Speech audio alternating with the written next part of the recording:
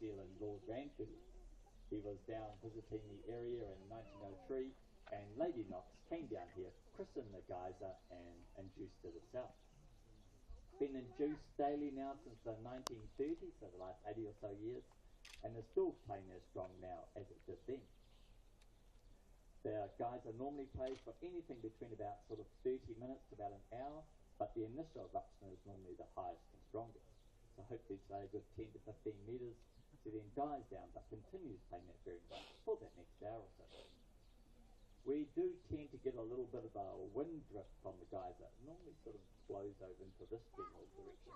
Looks like the breeze is taking it back that way today. But if it does blow into the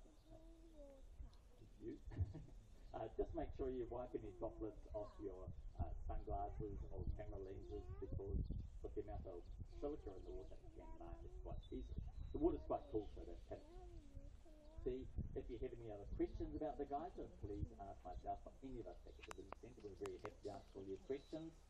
Looks like I should start making a move. I hope you enjoy the geyser and the rest of your holidays, and hopefully the weather carries on like this. Thank you.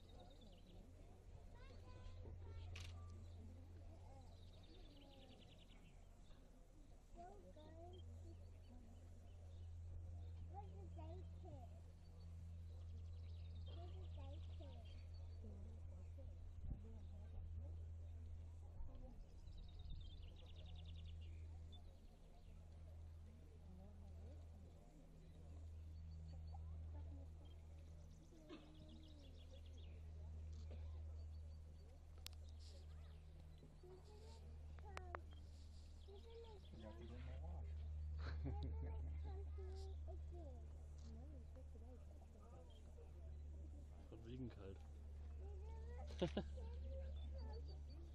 Kalt ist ja nichts. Nee, überhaupt nicht.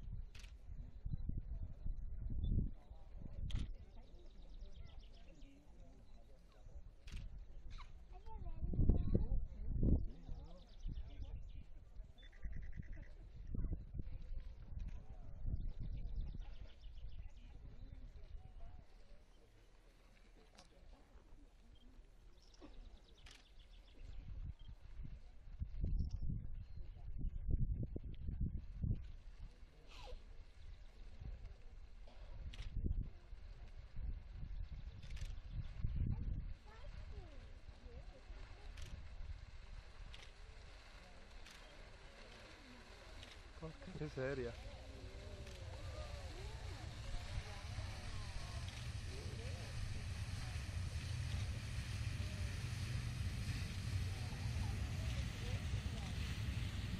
Porca miseria. Fichissimo.